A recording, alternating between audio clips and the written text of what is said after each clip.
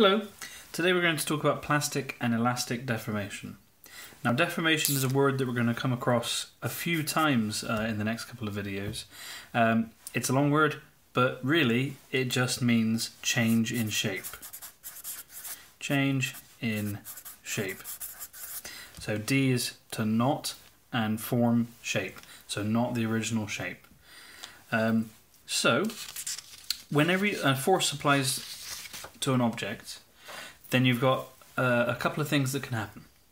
If you've only got one force acting on the object, so here's my helpful ball of Play-Doh, and if I only have one force applying to the object, then that object will accelerate. It will get faster in one direction or another. On the other hand, in a situation where you have two or more forces acting on an object, then you have a range of things that can happen. So for instance, if those two forces, in this case the pressing of my thumb and my forefinger, are both acting towards the object, then that object can be compressed, as shown in the top corner here, which is a deformation, a change in shape. On the other hand, if, let's get this back into something like a ball, if a force is applied to either end away from the center of the object, then the object would be stretched, in this case broken, but stretched to be longer. And the third option, if you have an object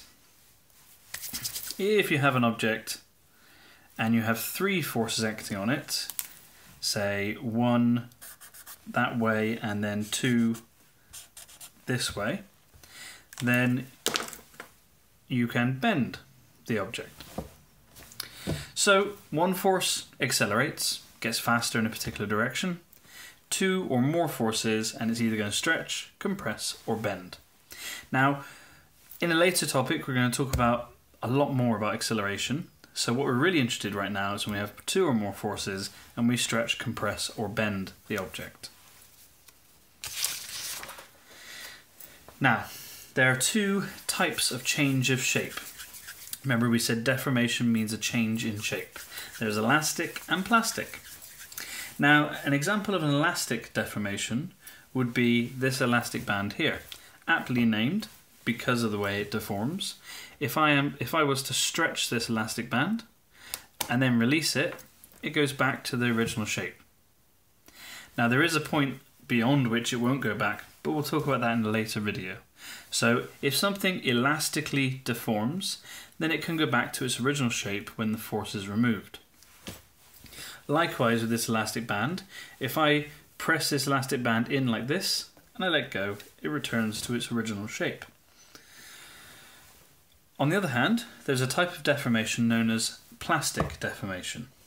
So this is where an object, I'm not going to attempt to stretch a steel paperclip, but I will bend the steel paperclip. So this is where an object is deformed, like that, but when the force is removed, it does not return to its original shape.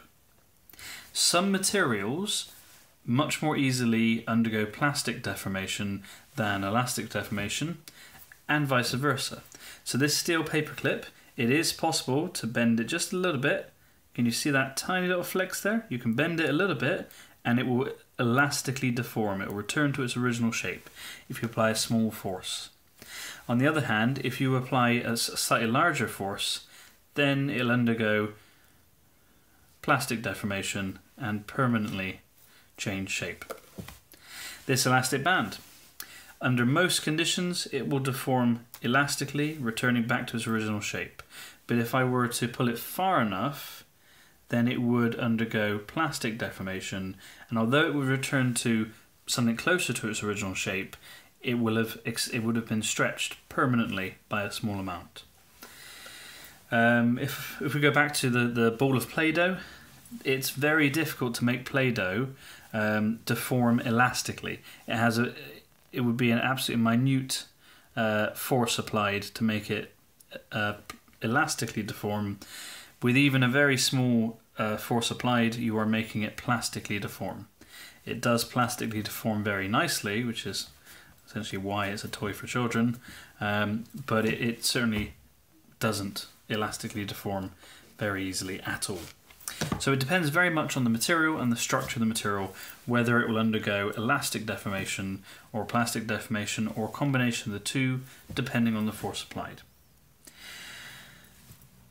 Now, these two terms apply to bending, stretching, and compressing.